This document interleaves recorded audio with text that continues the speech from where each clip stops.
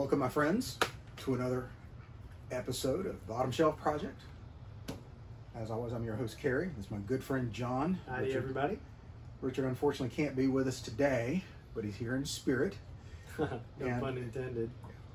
And we're here with another fine offering from a local distiller for us, Citrus Distillers, with their corn whiskey. Yeah. I was at my local Total Wine recently, and I saw this in a display with the rest of their products. And when I see a 100% corn whiskey for $15, I'm gonna buy it because I tend to want to support my local vendors anyway. Yeah. And these guys kind of fascinate me a little bit because they're, from their website, they're angling to be like a little mini MGP, Midland Grain Processors, yeah. where their primary business model seems to be they'll just do the distilling, you tell them how you want it made, and they'll make your product for you. Pretty interesting stuff, but they do have a side gig, and we have reviewed, I believe it's the cocoa whiskey. Yeah. And I've had another one of theirs before this. And we can go ahead and cut to a spoiler. If you can't tell, yeah, I already like this. He necked the bottle just a tad. Just a tad. Just a little bit of a neck. In my defense, I've had this for a while. This is like I said, it was 100% corn whiskey, bottled at 40% 80 proof. But they don't really provide an awful lot of information beyond that. I, by the way, have never touched this. Yeah. So, I'm the virgin. Now, the other reason why I got in on this is because my little redneck heart loves corn whiskeys. There's something lowbrow and yet charming. Which is the whole, that should be the motto of our show. Lowbrow and charming. There you go. About corn whiskeys. And I'd recently been playing around on the Mellow Corn subreddit. There you go. And those maniacs are fun to deal with. Yes, they are. I have to admit, I love me some Mellow Corn. If you kind of like Mellow Corn and you're not on the Mellow Corn subreddit, you're making a huge mistake. Yeah. Because that subreddit is tons of fun. Go there now. Enjoy. Technically, if it's 100% corn, it could be a bourbon if they barreled it correctly. Because they also have to barrel it for at least 2 years in new oak barrels. Can it be a bourbon if it's 100% corn? Because I thought there had to be... The mash bills, it's got to be at least 50%. Oh, right. So it can be more than. It can be more than. Okay. And it often is. I mean, you've got some like Woodford Reserve that uses wheat in their mash bill, but there's usually some rye in there and a little bit of barley. But this is a 100% corn whiskey. And again, like I said, there's just something so charming about corn liquor. And also, just on a note, Citrus Distillers, the one thing I love about them, I'm a bit of a font nerd, just a bit. I'm not too weird, but the label on this thing is so well done with such a great traditional font, and I love that. I'm glad you brought that up because when I was talking to somebody on the Mellow Corn subreddit about this and went to look it up, you have to look for it. They've rebranded. They now call it Protect the Revenue Whiskey at Total Wine, and the bottle looks different. Oh, what a bummer. Does it look better? Yes. Okay. All so right. maybe I can post an image of what the new bottle looks like in the doobly-doo. But let's hit give it. this guy a shot. And of course, you can't use Glencairn for a corn whiskey. No. I don't know how long this is aged, but I'm guessing it's at least 24 months. Yeah, Glencairn for corn whiskey is like having silk sheet covers in your 4x4. It's not gonna work. Hey. So what do you get out of that? Because I'm already biased. Well, obviously corn. Shocker. I go one step above. It's almost like Halloween candy corn. Yeah. But not like circus peanut. We're not doing it. We're getting buzzed. I mean, not circus peanut sweet, but no. Back when I was still young and naive and thought that the different layers of candy corn were different flavors. So did I. I used to try to bite them. Like, I'm going to bite off the yellow part and taste the yellow part, and I'm going to bite the white part, taste the white part. And I used to actually try that. So, After you bit the white tip off, you smelled the orange. This is what that orange smelled like. Exactly. That is exactly what it Other than smells that, not an awful lot there. no, pretty simple. Not very complex. Let's do this.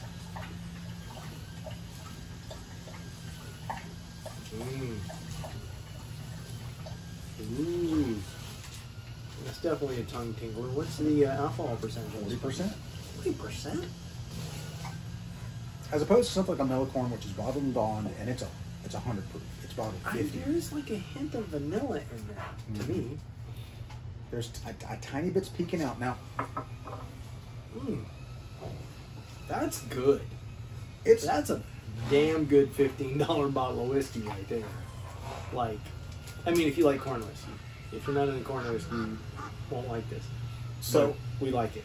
That's fun. My perspective, this is pretty indicative of most other corn whiskeys. Now, it doesn't have some of the presence that Melicorn has, but it's also 10% less by volume alcohol. Corn whiskeys typically are one note. There's not a lot of complexity there. There's no subtlety. It is what it is. It's got a sweetness to it. There's a little bit of a tiny bit of the barrel, some vanilla, maybe a little bit of caramel. Like I said, there's some vanilla in it. It's one note, but it's a good note. It's a really nice note. Yes. It's like a good a Philip Glass song. So that one note happens to hit perfect pitch. Although I doubt Philip Glass would touch corn whiskey, but that's He doesn't know what he's missing. sad. So yeah, much like most of my ancestors, this is uncomplex, simple, but it does the job. Right. Lowbrow but charming. Now, I can sip this stuff neat, and I can enjoy it. Yeah, I have to agree. And obviously, I have. I've had it over rocks. I've had it neat. Enjoyed it both ways. But what would you think of if you were going to make something out of this? Honestly, I think it'd be great in Coke. I really do, because of that vanilla note. And let's be honest, Cokes are loaded with high fructose corn syrup anyway. Unless you get the Mexican Coke. That's true. That's true. Which you can get in Florida. And I have.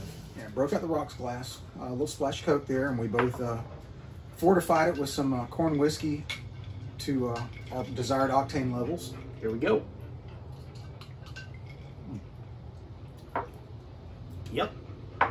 Simple, smooth. And in the initial tasting, unlike some of the other whiskeys of this type, which I didn't taste any peanut in it, now that the corn's in it, I taste a little bit of peanut. Just a little bit. Just a tiny bit of that roasted peanut flavor you get with bourbons. But clean, light, really simple. harmonizes well with Coke. You know what would go really good with this too? A little wedge of lime. Oh yeah, yeah. Like a Cuba Libre with this would be. Do they grow corn in Cuba? I don't know. That's a communist thing. I don't know. Do commies eat corn? I don't think so.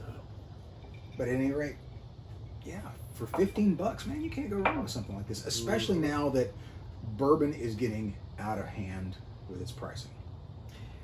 Yeah, it's kind of sad too, because I mean, this is the double-edged sword about the whole whiskey revolution's been happening in the last, 8 or 10 years or so. Is what used to just be this little fringe thing has now become really popular across the nation. It's just like in the early 2000s, the aughts, as they call them now, back in the aughts, as the kids say. The cocktail bars started making resurgence with really good cocktails. So now, like, I wouldn't be surprised if this $15 whiskey by this time next year is like a $30 bottle of whiskey or something like that. Wouldn't shock me a tiny little bit. So it is. Well, it for is some reason, Melicorn and its yellow 70s label has managed to stay affordable. That label. I love that label. It started at $9, and we still haven't reviewed it. Yeah, but it started at $9, and I've seen it peak at like 20. Melicorn. The Melicorn label looks like the firecracker label on Black Cats. Yes, for Black Cats fireworks.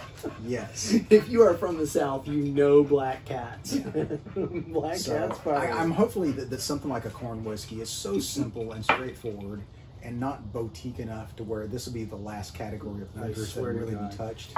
If you ever see artisanal corn whiskey, you find whoever made that and you punch them in the face.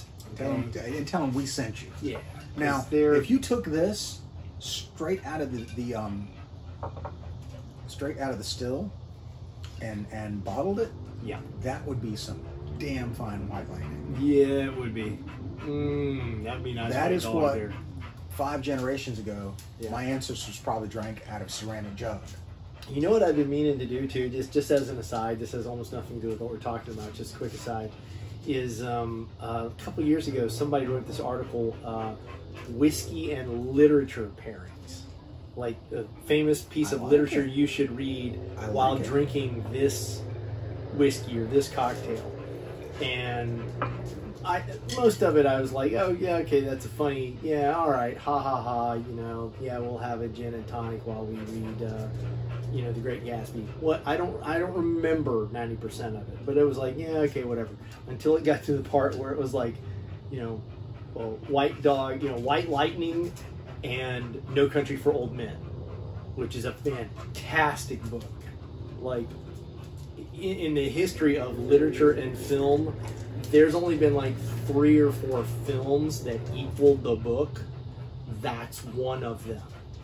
They're not exactly the same, but that book, Cormac McCarthy's No Country for Old Men, is such a good read. And that film is such a masterpiece. And both of them deserve really good whiskey. And the White Lightning. White Lightning harmonizes with it, at least in intent. I have not read it. Oh my god! But I did see it. If you don't like Cormac McCarthy, just unsubscribe right now. I'm kidding. I'm kidding. I'm kidding. I'm not going to be that pretentious. But I do like Cormac McCarthy. So as our light is dying, obviously, because when I brought this White Light, it's going to be thumbs up from me. Big, huge thumbs up. And again, unpretentious, simple, straightforward, cheap, not subtle. It is what it is, but lowbrow but charming, just like us. That's it. So until next time, drink what you enjoy. There you go.